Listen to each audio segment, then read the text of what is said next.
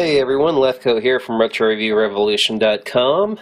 Been a little bit since my last video, been a very busy and hectic 2 or 3 months, had some vehicles break down, but we're slowly getting back going again.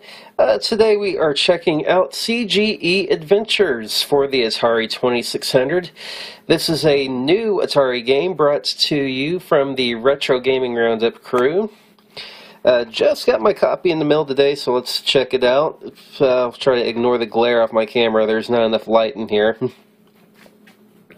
First thing to notice, it's shipped in a hard plastic box, and it's really well made. It's got the classic Atari logo on it, and of course the Retro Gaming Roundup logo up on top there. There's a back where it tells us that CGE is in full flow and the podcast hosts are in town. Take control of the Deaf CD Thief, which if you guys are new to this, is a running gag on the Retro Gaming Roundup podcast, which I highly recommend you guys listen to. But you take control and play as him, and then while the podcast backers are turned, or while their backs are turned, proper English, you try to steal their CDs from their booth at the Classic Gaming Expo.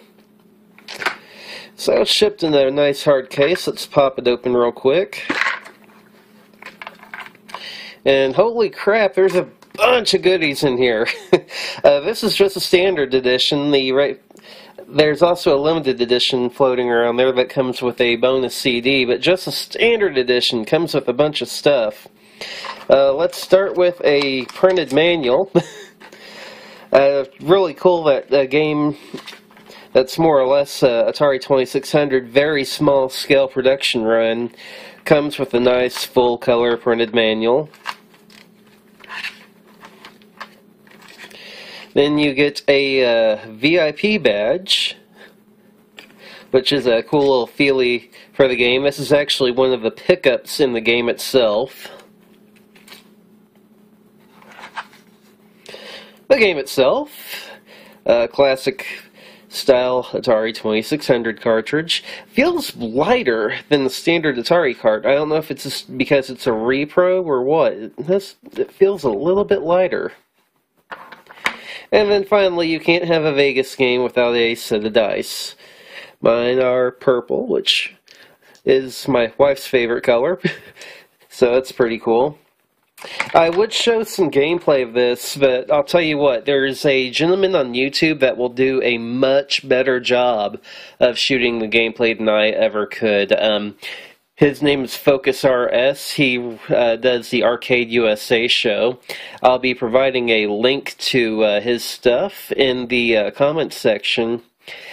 But you've got to check out his gameplay videos. He does an awesome job showing off the gameplay of this game. Long story short, the gameplay's a lot like Adventure on the Atari 2600, just almost like a slightly deeper version of Adventure. The maze is a lot more complicated. It took me a little bit to actually figure out my way through the first time around. There's multiple difficulty levels, of course. And the game's just great fun to play, and it's really challenging as well. I highly recommend you pick it up. I believe you can still order the standard edition like what I have here through GameGavel.com. Just search for CGE Adventures.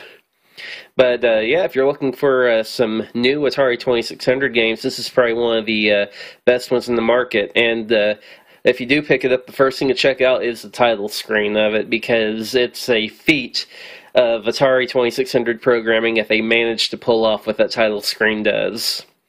But this is going to be Lefko signing off, and we will see you next time.